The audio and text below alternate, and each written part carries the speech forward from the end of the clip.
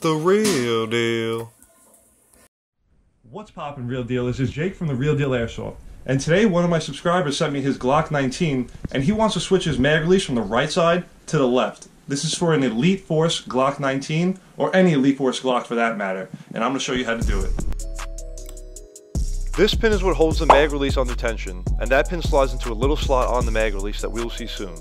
You can use a small flathead screwdriver like I'm using to pull the spring back, and it should slide right out of the slot. Elite Force's mag release spring is much stronger than WE Tech. You'll have to wiggle the button while pulling the spring back.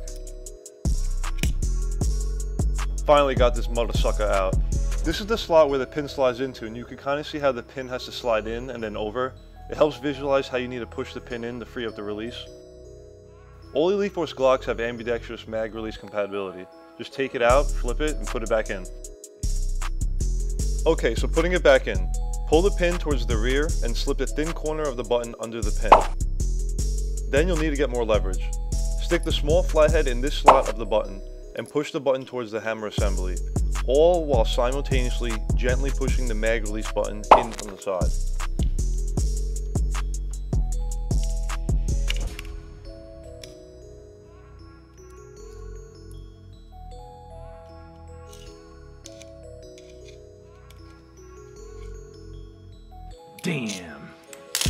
Damn, boy. Damn, boy, he's thick. Let's test it out. That's the real deal.